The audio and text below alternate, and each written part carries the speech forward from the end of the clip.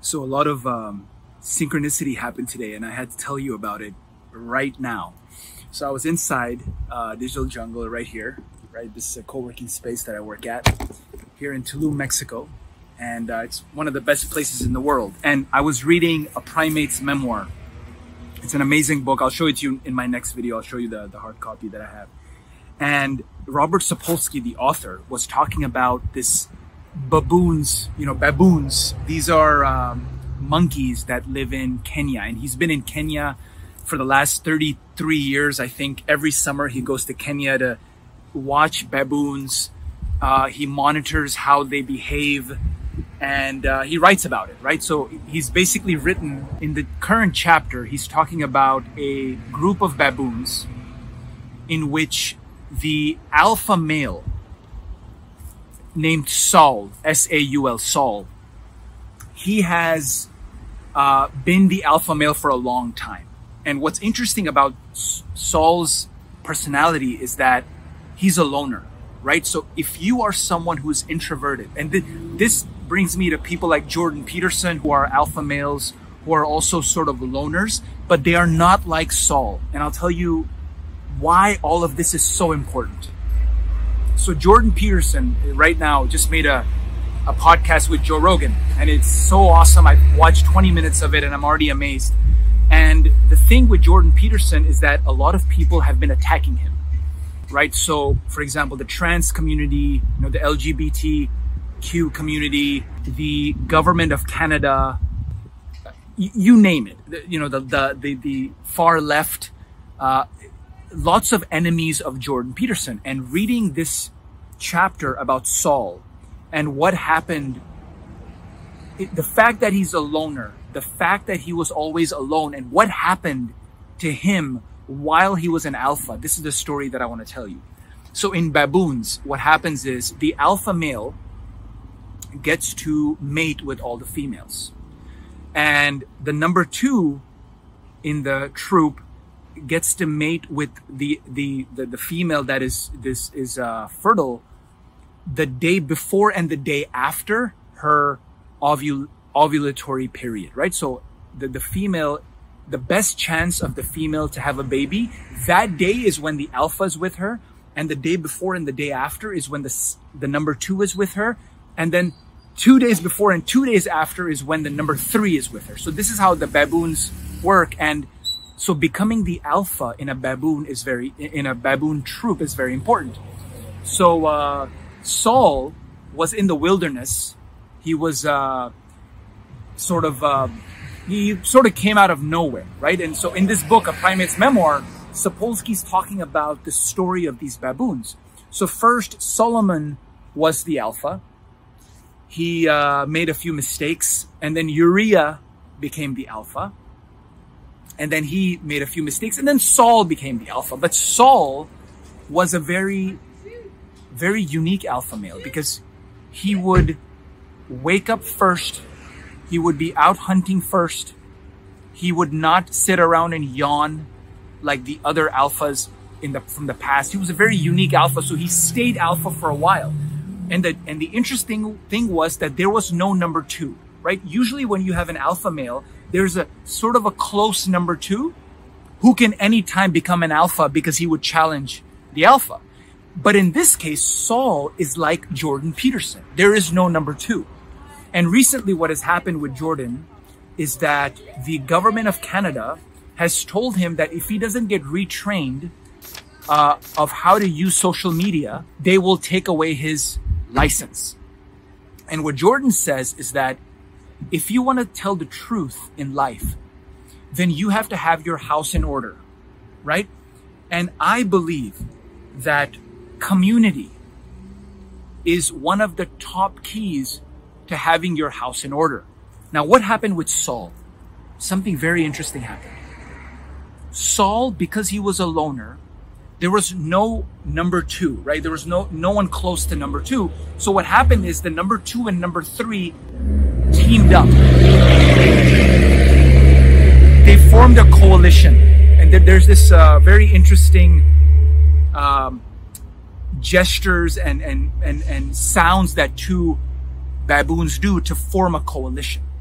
So they formed a coalition and they went to attack Saul, and they got their asses kicked. Then what happened is that the number 2 and number 3 got a couple of more, and 4 people went to attack Saul, and Saul kicked their ass again.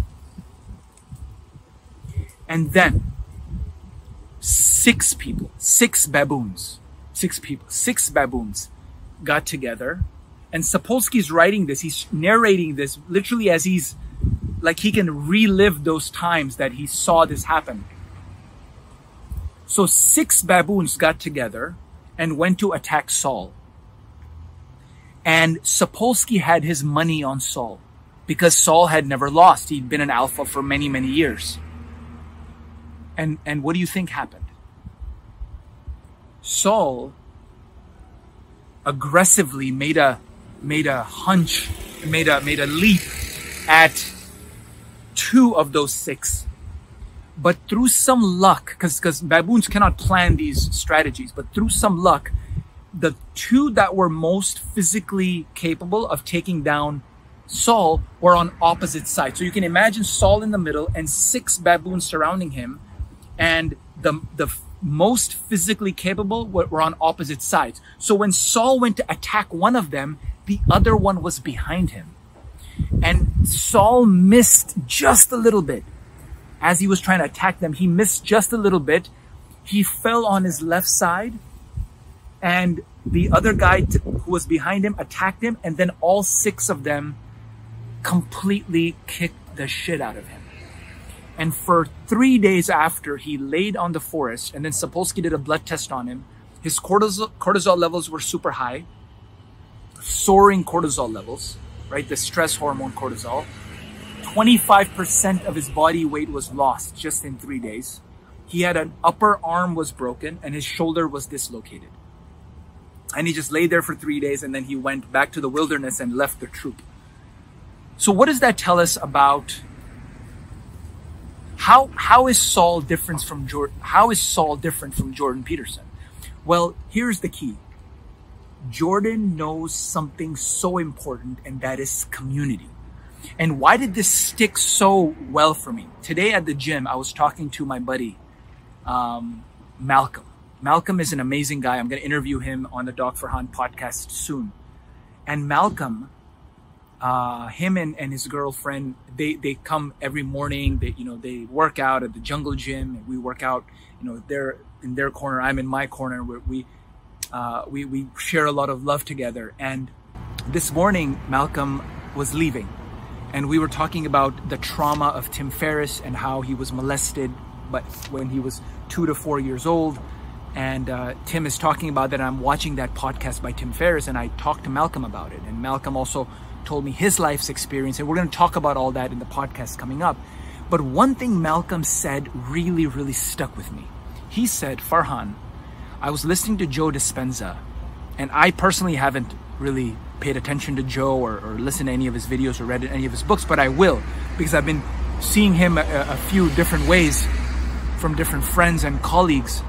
And Malcolm said, Joe Dispenza said that the future of our community, the future of humanity, is not in science, but it is in community. And that made me really think, because Malcolm has his own community of men. It's called the Rising Masculinity, right? And we have our own community, aphro-d Nation. And if you're not part of aphro-d Nation, go ahead and become a part of it. It's a Facebook group. Amazing people. We inspire each other, show videos, show challenges. We have 5 full-time coaches that are devoted to helping out the members for free. So you can join for free. And this concept of community, right? Saul didn't have community.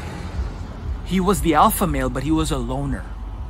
And he didn't have that coalition. He didn't have that collaboration to save him when he was surrounded by those 6 people, those 6 baboons. But Jordan Peterson is not Saul, right? He's not a baboon. He's a human. And the fact that he has made these coalitions, right, with Andrew Huberman, with Joe Rogan, with all the people he interviews, with people inside the government, with people who are wealthy, like an Elon Musk. Because of that, because of those coalitions Jordan has made, he will never be dethroned from his alpha male ship, right? And this is the lesson for you.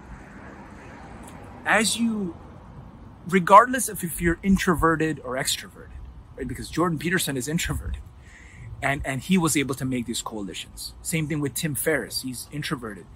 And one thing that really stuck out to me is that Jordan said, if you want to tell the truth, then you must have your house in order. And what does that mean?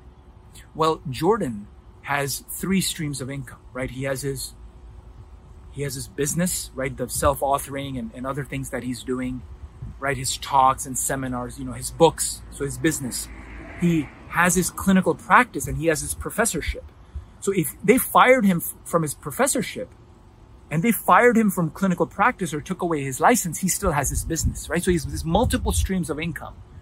So rather than putting all your eggs in one basket, which I'm definitely guilty of doing my entire life. So I am learning stuff from this, that we don't have to put all our eggs in one basket. We can have multiple streams of income, right? Multiple ways to bring in customers, which is what we're doing at aphro-d now. And also having coalitions and collaborations. So when you do get a group of 6 baboons surrounding you, because humans are sometimes baboons, you will have a community to stand behind you and defend you. So that is the lesson for today that I learned from reading A Primate's Memoir, Robert Sapolsky as the author, one of my favorite authors, and what I learned from Malcolm today at the gym, and also what I learned from so far from the Jordan Joe interview that I've watched. Anyway, that's the video for you. Thank you guys for watching. I'm here in the jungle in Tulum. I just wanted to take a few minutes break to make this video for you for today. And very soon we'll be shooting podcasts every day, having interviews. If you want to join our Facebook group, our Facebook community, aphro-d Nation, the link is in the description. It's very simple. It's free to join. So go ahead and join that as soon as possible and get inspired for your health and well-being and your spirituality and your emotional health and mental health and everything, right? And also, I would love for you to discuss in the comments, what do you think about trauma? Trauma is something that I'm really getting into now, and I'm reading books on it and watching a lot of videos on it. I've learned so far about Gabor Mate, Tim Ferriss, a couple of other people, bought a few books that I'm about to start reading. So yeah, what is your experience with trauma? This is something that's going to become a theme of this channel. The interviews that I'll be doing with plant medicine experts, with shamans, with therapists, with coaches about trauma and childhood trauma. And tell me about some meditations that you're doing, or some things you're learning, some books you've been reading recently about this topic, or anything that has to do with men's health in general. And I would love to know. All right, guys, let's continue to expand our community and keep growing. Love you guys, and I'll see you tomorrow.